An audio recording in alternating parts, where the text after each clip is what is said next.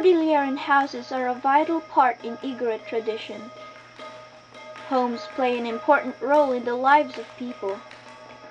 The house in every Cordilleran tribe vary from style to size.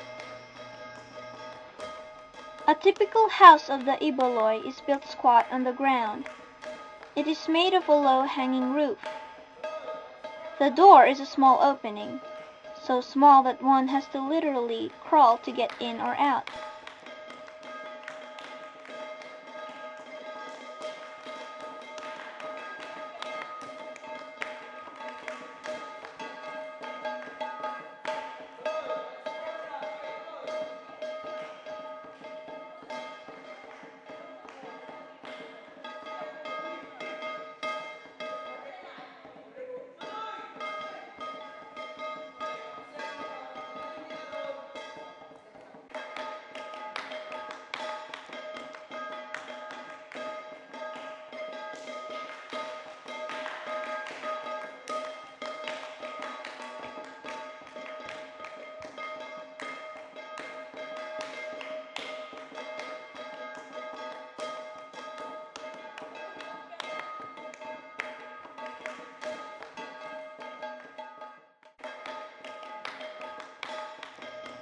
The igorots of Mountain Province built different houses in their society.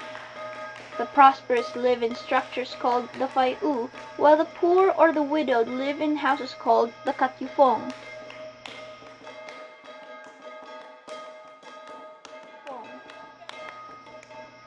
The Fai-u is known for its very big pyramidal roof that contains the granary of the family.